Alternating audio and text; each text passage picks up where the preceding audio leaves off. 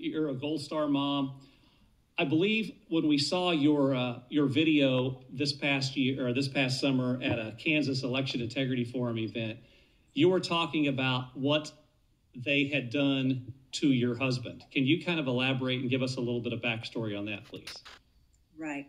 So while I was gone, my husband has advanced dementia and Parkinson's. And while I was gone, they went in and convinced him that something nefarious was going on. And that was when I came back in September.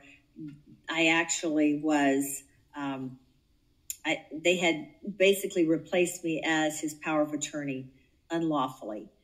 And in 1 month, December, before we would have been married 36 years, they had him sign a divorce decree. So I lost all of my veterans benefits, everything. And, they basically took advantage of him. Right now I have, go ahead. Who is they? Well, we know that the DA was involved because and by the way, Merrick Garland has been involved in this from the very beginning. Imagine that. Yeah. I can't imagine Merrick Garland being involved in something nefarious like this. Right. And so we were, let's see, how do I get, hang on, my computer's getting ready to fall.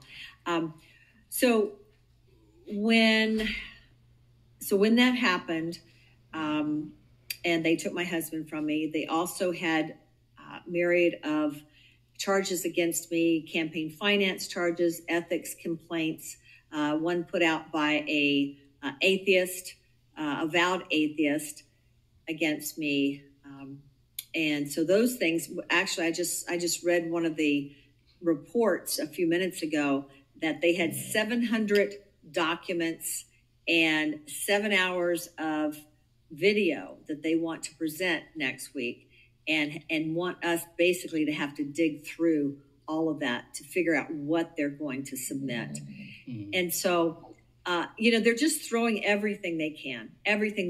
I was at a coffee shop and they came to, with a search warrant to take let me back up. November 16th, the FBI raided my home, took all of my electronics. I had a iPad that I had to use after that.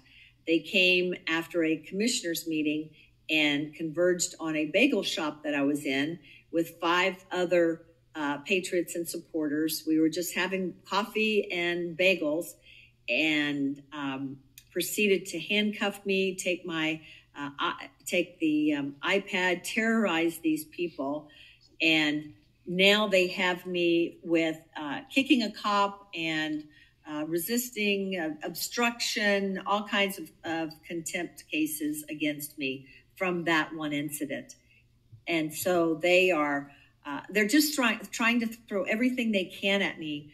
And I haven't committed any crime, but that's how they get you to, they want to get you to shut up and back away and not, and just go away.